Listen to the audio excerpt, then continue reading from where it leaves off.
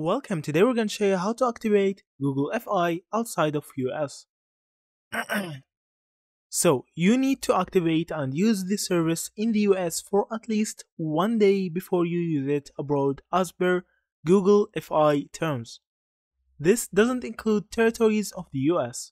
You can reactivate your plan while abroad. For example, you can switch devices or perform a factory reset.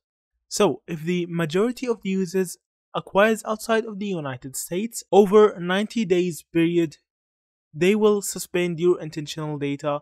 Your account stays active. You can avoid a suspension by returning to the US for at least a week.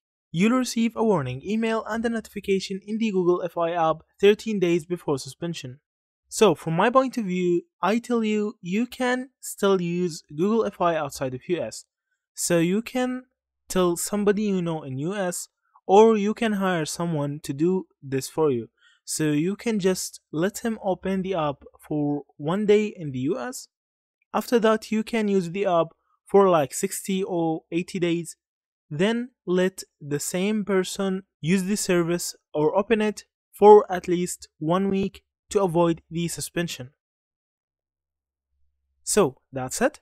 Thank you for watching and see you in the next videos.